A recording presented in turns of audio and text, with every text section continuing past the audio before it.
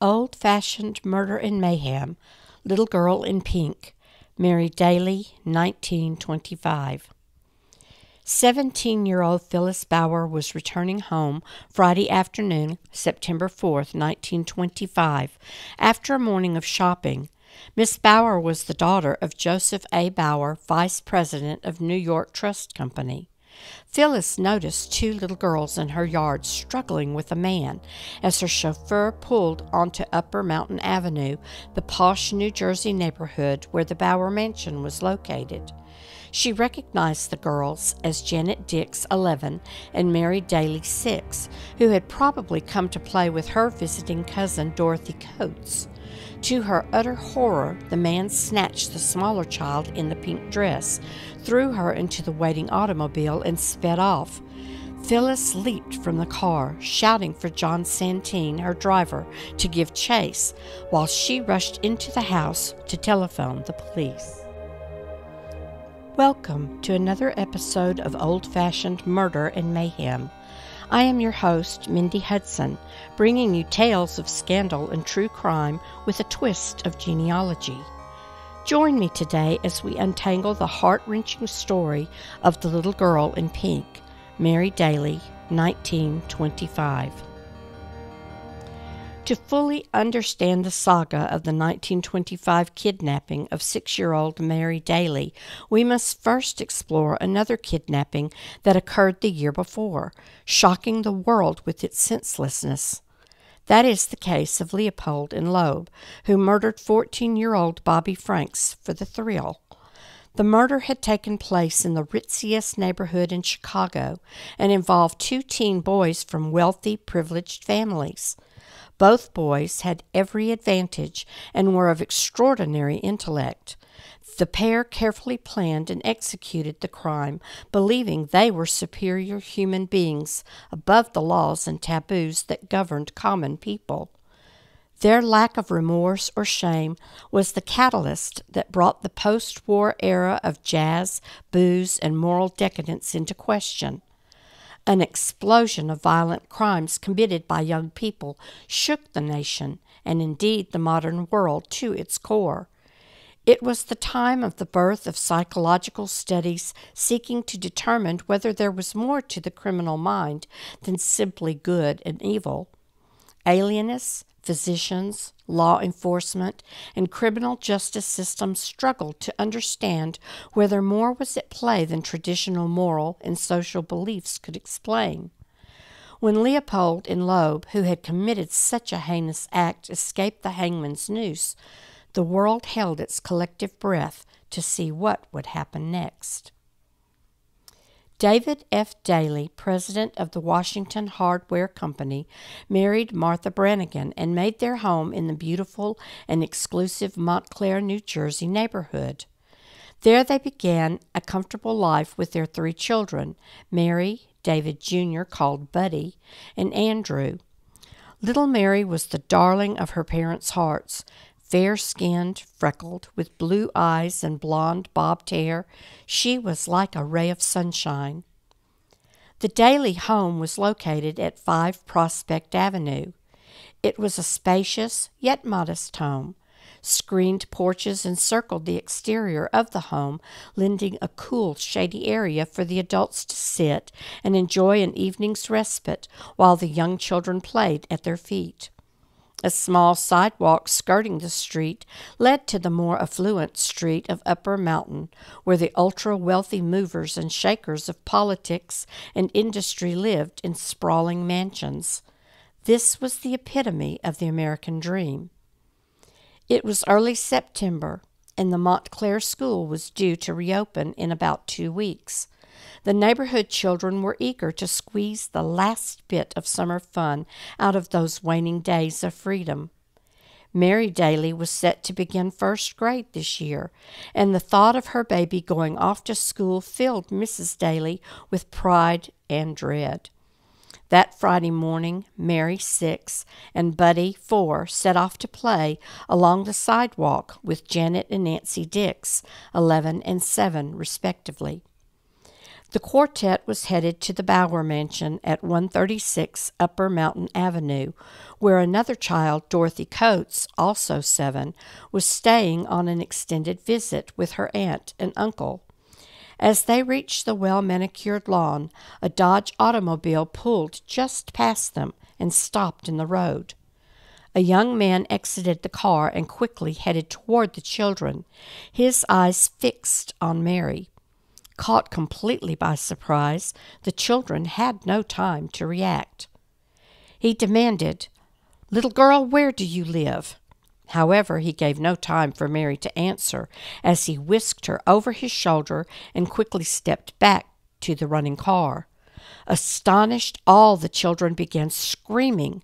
Mary fought with all her might and even landed 2 kicks to the man's face before being shoved into the vehicle, which sped off. At the same time, Miss Phyllis Bauer, returning home from a morning's shopping, witnessed the commotion as her driver, John Santine, pulled onto Upper Mountain Road. She instructed him to pursue the fleeing automobile as she stumbled into the house to sound the alarm for help. Santine was able to chase the car for some distance. He stopped briefly along the way to pick up 2 more men to aid in the chase. At one point, he pulled his car in front of the escaping car and managed to drive it into a ditch. He shouted for the man to stop and get out, but was answered by a bullet which grazed his head, knocking him unconscious. His companions were forced to abandon the chase and get Santine to the hospital. The kidnapper was able to get away with the helpless child. Fortunately, 11-year-old Janet Dix had the presence of mind to memorize the license plate of the fleeing automobile and gave the description to the police. They tracked the owner of the car to discover that it was a taxi rental that had been ordered earlier by a mulatto chauffeur named Raymond Pierce. An arrest warrant was executed and a manhunt for Pierce commenced. As word reached the Daly family that Mary had been kidnapped, the shockwave of grief was overwhelming. Tall, lanky, wearing a straw summer hat and puffing away on a long pipe, David Daly quietly tried to make sense of why his family had been targeted. Although comfortable, the Daly family was by no means wealthy. Martha Daly, a pretty and vivacious mother of 3, was completely prostrate with grief. It wasn't until about 4 p.m. in the afternoon that a clue to what may have been a case of mistaken identity came to light. At that time, Mrs. Emma Bauer, wife of Joseph Bauer, received a telephone call from a mysterious male with a clipped, educated-sounding voice. He asked if she was interested in a girl with a pink dress, to which she replied she was. He instructed her to, quote, deposit $4,000 into a bank in the theatrical district of Manhattan that night, end quote. Mrs. Bauer realized the kidnapper must have assumed the child was her daughter Phyllis, or perhaps her niece Dorothy Coates, who was about the same age and coloring as Mary Daly. Mrs. Bauer immediately passed the information on to the authorities. At the same time, the body of Raymond Pierce, the assumed suspect, was discovered by a passerby. He had been shot in the back of the head and his body was crammed into a culvert. Examination of the abandoned Dodge he had been driving revealed Pierce had likely been murdered by a person or persons riding behind him in the vehicle.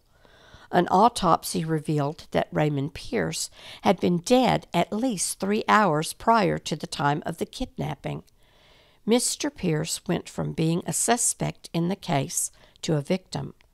He was a husband and father of 4 young children who were left to mourn the senseless murder. The pain and indignity of what happened to the Pierce family was shattering. It took a bit more detective work, but while the search for the missing girl continued, the search for clues to the identity of the kidnapper also ramped up. The Joseph Bauer family, The local Montclair newspaper and David Daly offered a reward for information leading to the recovery of little Mary and the arrest of her kidnapper.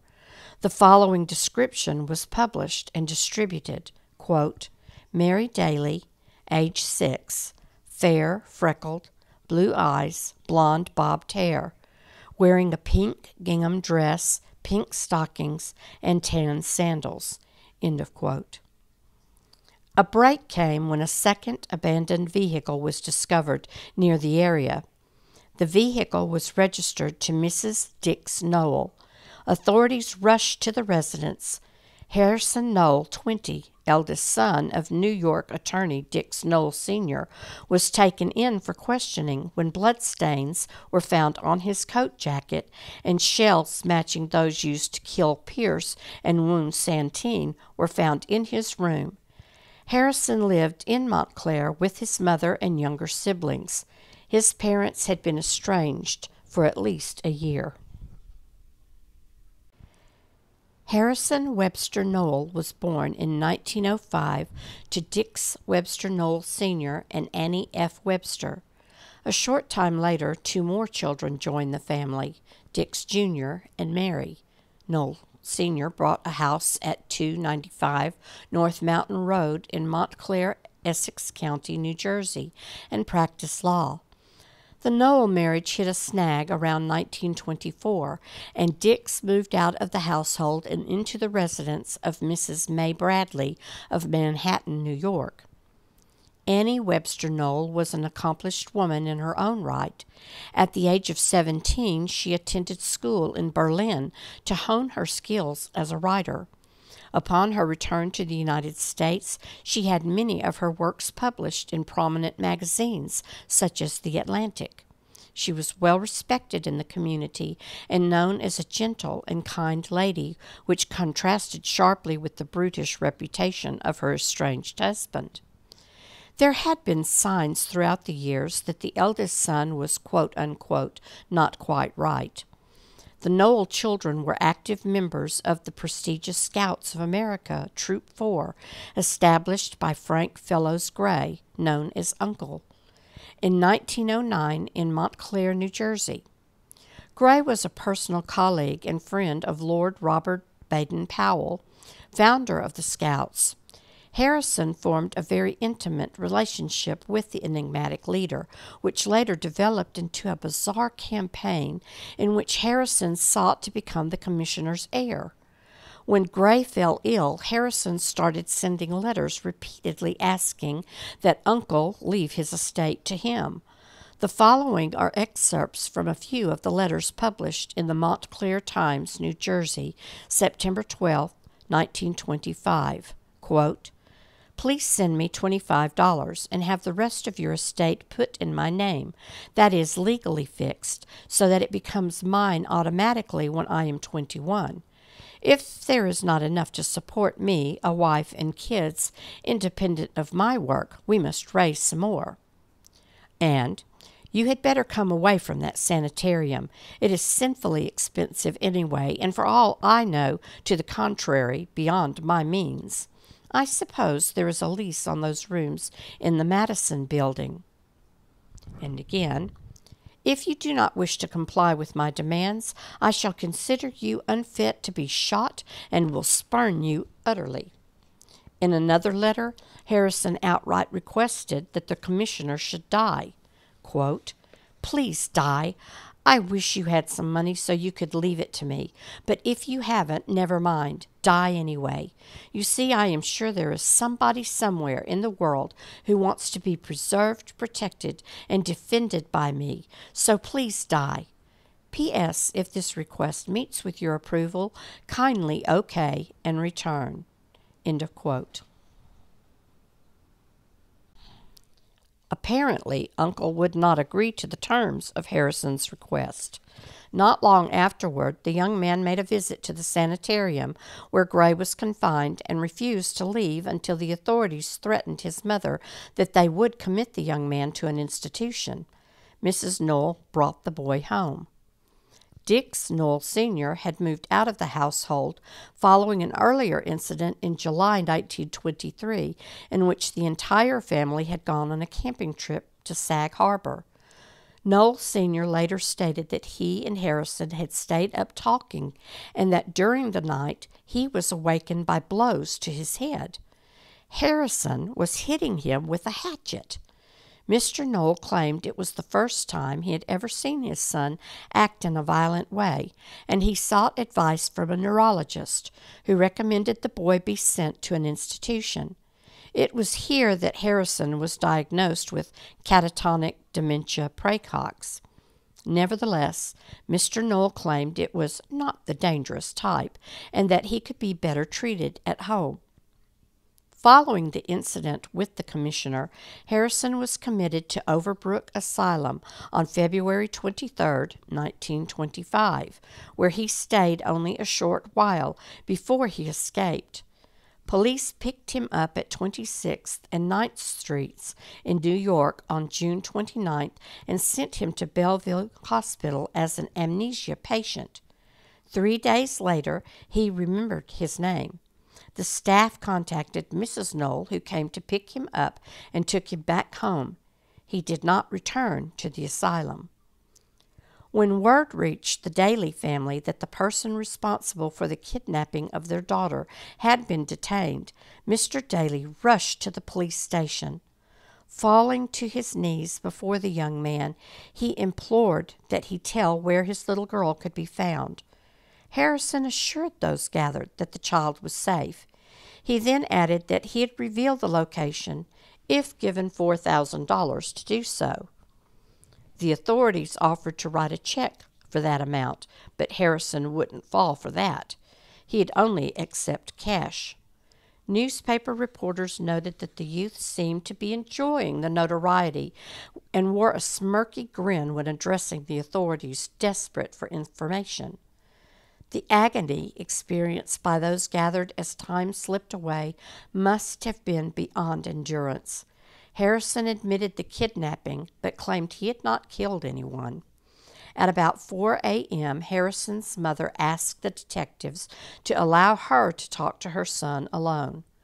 When she emerged from the room, the young man finally relented and agreed to show them where little Mary Daly's body would be found. Harrison Knoll was loaded into a police caravan with a host of law enforcement officers who drove to the Osborne Stone Quarry near Little Falls, New Jersey. As the driver approached Preakness Road, Harrison urged him to slow down. The following excerpt from New Jersey Daily News, September 7, 1925, described the scene. Quote, "This is the place," he remarked, and leaving the automobile, walked about 50 feet into the brush, glancing about him as though momentarily at a loss. Knoll suddenly pointed to a disheveled little heap of soiled pink, half hidden by weeds. "There she is," he said as he stood, held by detectives. "Good God, man, how could you do it?" gasped a policeman. "Oh, well, I killed her, and that's all there is to it," was the slayer's reply. Mary Daly had been beaten about the head and then shot twice, once in the head and once in the neck. Harrison said he shot several times but missed. There was no indication she had been criminally assaulted. The Chicago Tribune, September 7, 1925, stated, quote, "She was lying on her back. Her hands were crossed. Her frail, rose-hued dress was not disarranged. The small head was turned slightly to one side. The child might have been asleep." End quote. Upon hearing their daughter was found, Mrs. Daly completely collapsed. Mr. Daly calmly admitted that he expected that Mary would not be found alive and wanted to make sure that no other parent would have to experience such a heartbreaking loss. In the following days, there was an outpouring of grief and sympathy for the families who had suffered such great loss at the hands of Harrison Knoll. A collection was gathered for the family of Raymond Pierce to aid in the care of his widow and orphaned children. On the day that Mary Daly would have started first grade, instead her little body was carried slowly through the Holy Name Cemetery in a small white coffin covered in pink and white flowers. Mary's mother wore a pink dress in honor of her daughter. When it was over, she walked unsteadily to the car, and the silk curtains were pulled down to grant a small bit of privacy. How had such a tragedy come about? How had an obviously mentally ill man been allowed to roam freely about, buy a gun, obtain an automobile, and carry out such an evil plan? It was a perfect storm of events that came together to culminate in the catastrophe of September 4th, 1925. Chicago State Attorney Robert E. Crowe stated in the Daily News on September 8, 1925, quote, "If Nathan F. Leopold and Richard Loeb had been hanged, I believe such a crime as the kidnapping and murder of Mary Daly in Montclair, New Jersey, would have been prevented," end quote. At the time of Bobby Franks's kidnapping, Harrison Noel had taken a liking to a 15-year-old girl by the name of Miss Bertha Heiser. Using the name of Wallace Payne, a convicted sex offender who was in the same asylum as Noel, he hid his true identity. According to Miss Heiser, she was attacked by the man she knew as Payne, but was able to get away from him. In the meantime, Noel purchased a gun under that pseudonym. It was the gun used in the Montclair crime spree. Following the example of Leopold and Loeb, Noel prepared to get the money he believed he deserved by kidnapping the child he had seen at the mansion on Upper Mountain Avenue and demanding a ransom. He had had the presence of mind to order a taxi to pick him up so as not to take the chance of his own vehicle being identified. Unfortunately for Raymond Pierce, he was the one who was hired to pick up the young man. Noel stashed his car in a hidden area and got into the taxi. He sat behind the driver and soon shot him in the head. Pierce fell over into the seat, and Noel climbed into the driver's seat, shoving the dead man over. He drove around until he found a good place to dump the body. He dragged Pierce's body down an embankment and stuffed him into a culvert. By around noon, he cruised into the neighborhood, where he spied the group of children playing. The little blonde girl looked like his target, and he stopped the car and ran over to her, asking where she lived. The hysterical screaming of the children alarmed him. He snatched her up as she fought him. As he sped away, another car driven by the chauffeur of the Bauer mansion chased him through the streets. He couldn't lose him. Trying to control the hysterical child while evading the pursuing car, Harrison lost control and had to stop. He pulled out the pistol and fired at the driver. To his delight, the bullet struck the man and caused him to collapse. Harrison didn't know it, but the driver was only grazed and would live to identify him. After losing his pursuers, Harrison drove the child to the remote area of the quarry and beat her about the head, then tossed her into the brush. He shot at her, striking her twice and killing her. Harrison returned to the place near where he had hidden Pierce's body. He hoped that if found, authorities would assume the man was connected to the kidnapping and would throw off suspicion. It worked for a while. That is, until it was determined the man was dead hours before the kidnapping took place. Harrison's fatal mistake was leaving his own vehicle in a suspicious area. If he had simply driven it home, he might never have been found. The trial for Harrison W. Noel took place in November 1925 in Essex County, New Jersey. He was charged with the murder of Raymond Pierce and the kidnapping of Mary Daly. Since she was killed in Passaic County, he was not charged with her murder. Although found guilty and sentenced to life in prison, he was never sent to the penitentiary.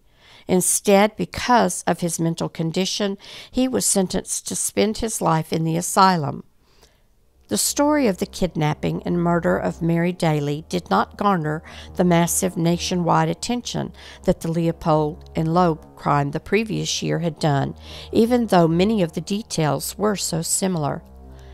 Perhaps the most intriguing and puzzling aspect of the myriad cases that involved young perpetrators throughout the decade of the 1920s was that so many of those responsible for the crimes came from family backgrounds that did not fit the preconceived profile of the kind of monster who would be expected to commit such atrocities. These were young people of privilege and breeding. Most of them were intelligent. As a matter of fact, the majority were considered way above average in intellect. They wanted for nothing and had everything to secure a bright and promising future. Public imagination was captured as experts struggled to find some answer to explain how this phenomenon could happen. Even in the Knoll household, one son took the path of a monstrous criminal, while the other became a well-respected university professor. Both sons were raised with the same advantages and handicaps. What went wrong? What part did the absence of a father in the household play, if any? Was there some nefarious connection in the relationship between Uncle Frank Gray and Harrison that tipped the scale for the lad? Was there a chemical or genetic malfunction within the family that contributed to the young man's instability? The answers to these questions may never be known. Dix Knoll Sr. and Annie Webster Knoll were divorced in 1927. She cited abandonment as the cause and noted that her husband had given no support to the family during Harrison's ordeal. Dix Sr. died in 1936. Annie went on to become a noted writer and died in 1963. Harrison Knoll spent the next 48 years in the Vroom Building at Trenton State Prison Hospital. He was transferred to a civil mental hospital in 1973, where he lived until his death in 1977 at the age of 72.